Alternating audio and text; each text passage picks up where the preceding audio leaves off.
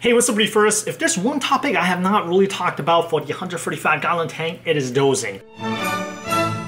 I have hinted at what I have been dosing for quite a while, but I've never really addressed it. At this point, I feel like my dosing is pretty dialed in, so I am finally gonna share with you what I have been dosing in this tank. Tank is at a happy spot right now, so first thing first, I'm gonna do a ICP test. And the reason I want to do an ICP test as well is because one of my dosing method, the Reef Moonshiner method, requires periodic ICP tests to make sure all the trace elements is on point. In terms of ICP tests, I am a big fan of the ATI ICP test. I've tried other ones, but ultimately I always come back to the ATI one because number one, it tests its source water. Number two, it tests a lot of the elements that the other tests do not. And number three, it delivered the results in a really easy to read and friendly manner. And it just so happened that the Reef Moonshiner method of dosing trace elements, who is not associated with ATI at all, ICP test of choice for them is also ATI, so it works out. One thing I really like about ATI is actually that they include return shipping labels. You don't have to deal with like shipping it as well as paying for the shipping. Shipping is already paid for, it's already baked into the price, although it is a little bit higher price than some of the other test kits out there, but I think it's worth the convenience. 1 week later. Now is about a week and a half later, ICP test result came back, and now is when the fun begins. Let's take a look. So right here we can see that the result came back on May 12th. The result came back in a pretty easy to read table right here. There are certain variables that I really pay attention to. Number one, the most important for me is the salinity. Right now it's sitting at 34.59, so it's slightly low. I'll need to raise that, and I feel like this is really important because the salinity is going to impact all the other values. The other one I really pay attention to is the carbonate hardness, and that is your alkalinity, and right now it's sitting at 8.98, which is good. I use this value to kind of double check my alkatronics reading, and right now it's pretty spot on, so we're good there. The other values I look at is number one, magnesium 1331 is slightly low, we'll raise it up. Calcium 435, I would like it to elevate a little bit as well. And then to me, the most important ones are the nitrate and phosphate. You know, I've been battling dinoflagellate back then, so the nutrient is all over the place. So those are the major elements that I really pay attention to when I get a ICP test result back. Now let's jump over to the trace elements, major and minor trace elements, and this is where the fun begins. So for dosing, I already dosed ATI ACI Essentials Pro, which contains trace elements as well. But at the moment, because I'm also dosing Kalkwasser, because I want to raise my pH, I am not dosing enough ATI Essentials Pro to kind of replenish all the trace elements, and that's the whole reason why I started looking at different methodology in terms of supplementing the trace elements. I landed upon the Reef Moonshiner's method because a few of the people I follow online seems to be really happy with what Andre has been doing with the Moonshiner methods. One thing that really attracted me to the Reef Moonshiner's method is because a lot of the other methods on the market just kind of like combine different elements into like A, B, C, D, E, etc. Versus what Andre did here is actually break out all the individual elements and just dose what you need. You do an ICP test, you see that, okay, I'm low, say like boron. You can just buy the boron and dose that. So to me, I feel like that makes a lot more sense and just more transparent and just more clear, more simple.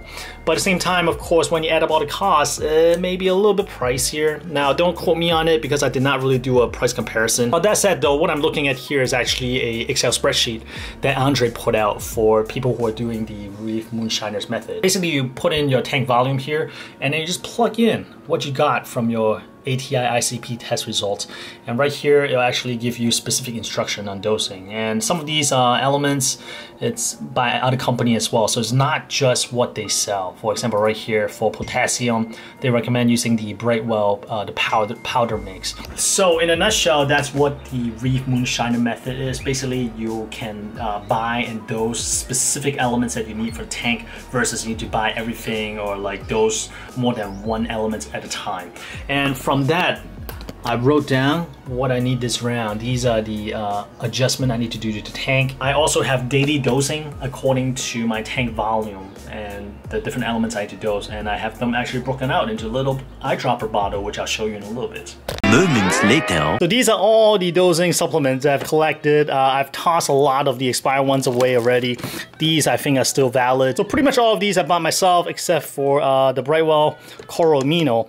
I bought once and then I tried it. I was talking to Kat. I told her that I liked it and she hooked me up with more of them. Today's focus are these green bottles. These are the Reef Moonshiner elements right here. And these are all broken down to individual elements, which is something, once again, that I really appreciate. Just looking at what else I got here. We got the good old Vibrance, the Fish of Hexon, phosphate. This is the sodium nitrate that I can use to dose nitrate down the road, and Jim hooked me up with these guys right here. But right now I have elevated nitrate in the tank, so we don't need that yet. And we got, man, all these other stuff that I have collected over the what, I think it's probably only a span of like 2 years maybe. It's not that old. Anyways, without shaming myself even more, here is a list of elements that we need today to make some of these adjustments. For magnesium, I do have a bottle of the Brightwell magnesium, but this is not really making too much of an impact due to the size of the tank. So I actually bought the powder form that should arrive any day now. So this guy I'll probably hold on and use it for the mangrove tank. By the way, you may have noticed all these little eyedropper bottles in like older videos. These are actually all elements. These are all these Reef Moonshiner elements, except for the iodine. And the reason I did this is that just so that I don't have to open one of these like big bottle each time and pull elements out. I feel like I'm gonna risk contaminating them. And also, I feel like the little eyedropper bottle just saves a lot more space if I just kind of lay it out here. The other cool thing about these eyedropper bottle I got is that it actually has the volume marking on the dropper itself as well. So I thought that really handy. As to how accurate that is, who knows, but I feel like I'm not doing like a science experiment here, so I'm not too picky. Andre did recommend the cobalt blue version, but I saw these like frosted amber version and absolutely fell in love. Hopefully this frosted amber version does just as good a job in preventing the UV from breaking down the elements as the cobalt blue one. And that's one thing I have to ask him when I have a chance to talk to him again. And as you can see here, besides elements, I also have the dosage for this tank labeled on this little eye bottle here as well. Man, I'm turning into a pretty appropriate reefer, if I may say so myself. There's no way I've done something like this in the past. I've actually bought 2 rounds of elements from him and also ran this program for about a month before I kind of dropped a little hints in my videos and somebody pointed it out to him, and that's when he realized, oh man, looks like Inappropriate Reefer, it's in the program as well. And that's when we struck up a conversation, and that's when he asked like if I've tried these 2 products. I said no, and he went ahead and sent these over as well. Initially I didn't really order them because I feel like I want to get my basics down, and these guys are a little bit tougher to quantify because you can't really say the result is due to X or Y, right? So that's why I didn't buy them in my initial order. From what I understand, Liqui-Mud is kind of like Miracle Mud in some way, except this is liquid dosing. It contains trace elements that may be found in minerals. And this guy is essentially vitamin and carbohydrates that the corals will benefit from. But again, it's kind of hard to quantify because I cannot point my finger at either product and say that this absolutely helped the system. So one of these days, I really hope that I could get Andre onto one of these videos and maybe talk about just how different elements impact corals, how he came up with his particular formula in terms of like different balance of trace elements, as well as how these 2 products would benefit reef tanks. It seems like my tank really depletes boron. Last ICP test already added a bunch of boron, but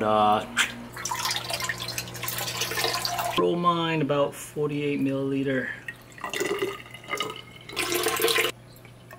All right, I think we're pretty much good. I'm waiting for the potassium and magnesium powder to get here. Strontium will finish dosing tomorrow. And as you can see, this is based off of my ICP test last month, and that's kind of like my target for nitrate and phosphate. Dude, I am turning into a appropriate reefer. I'm not. It's kind of weird, but I like it. I like it. 4 to 6 more days later. All right, guys, now it's a weekend. The magnesium powder and potassium powder from Brightwell has arrived, and I measured them out, dosed it, so we can officially cross the last 2 elements off the paper, and the tank looks happy. I think. Are you happy? My goodness, it's like every single time I look at you, you got a little bit larger. I think one more year, I may have to kick you out of this tank. One random side note, since we're tracking elements right now, my alkalinity took a nosedive this week. You see every day kind of keep dipping and dipping and dipping and dipping. I double checked the Kalkwasser doser. The tube is slightly plugged up, but then everything is still flowing out. Calibration is pretty accurate, so that's not the issue. I mixed up new Kalkwasser 2 days ago, and then it really didn't impact much, so it tells me that the calc was still fully saturated. It has not lost its potency. So really, the only conclusion I have is the core really started uptaking alkalinity, which is weird, but I guess it's nice. But at the same time, I feel like the clam has really started stressing because of that. It's actually a lot better now because this morning the alkalinity was actually down to, I think it's like 7.85 or 7.9. Usually I try to aim for like 8.5 and sometimes even venture a little bit into 9, so the alkalinity has really dipped. As a result, I bumped up the Kalkwasser and increased the ATI Essentials Pro dosing for part 1, which is alkalinity. So I bumped it back up a little bit. Right now it's holding steady at 8. So I started bringing the elk back up as gently as I could in a decent speed at least. At least the larger of the clam looks a lot better, almost back to normal. The smaller one, the blue one, is still somewhat retracted in the shell. The mantle is not fully out yet, but this is already looking quite a bit better than the morning. I was wiping sweat from my brow, dude. Everything else in the tank looks good, so it's like straight up just a clamp that was affected. So I'm really happy to get it resolved. So that's a quick little tangent. And this is another case of like how I'm so happy with the electronic. It let me see trend, even though I should have acted on this trend a little bit earlier, but during the week, just busy, back-to-back work and just taking care of the baby. On the weekend, I finally was able to address it, and that's when the clamp started looking bad. I was like, oof, okay. I feel like auto tester for alkalinities especially is such a indispensable tool for me now, especially when it comes to more sensitive critters. Of course, if you're just keeping soft coils and stuff like that, you probably don't even need to test your water. Just do water change and you're straight, just like my mangrove tank. But for mixed reef like this, where things could turn and have like more sensitive critters like clams in there, definitely helps a lot. So this video, we focus a lot on the Reef Moonshiner's method. On top of that method, I also dose Kalkwassers as well as ATI Essentials Pro. And these are all fantastic dosing products that deserve their own videos. In this particular video, I seem to have focused a lot more on the Reef Moonshiner methods, simply because this is new and exciting to me. So this is currently, I guess, my passion. This kind of piqued my interest. There are many ways to set dosing for your reef tank. For this particular tank, I found the balance between Kalkwasser, ATI Essentials Pros, as well as Reef Moonshiner methods. All these meshed together just seems to find good balance, and it seems to be working for me. And because it is working, I don't want to tweak it too much because I'm comfortable with it. If I were to start with blank slate and set up dosing for a reef tank, I'll probably use Kalkwasser as a foundation and then use other products and build off of that, and we'll go from there. But again, for this particular tank, this combo seems to work for me.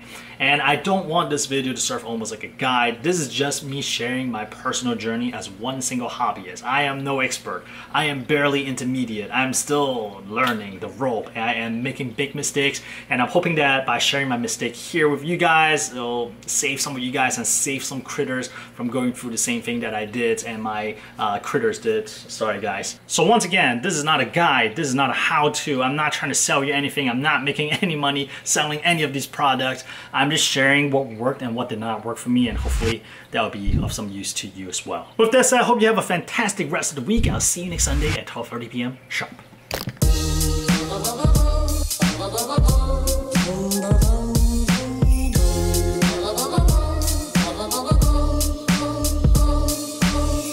This pup knows how to swim. Woo! Good job, buddy. Go to mom. Go to mom. Go to mom. Wow, come saw where? Stock is like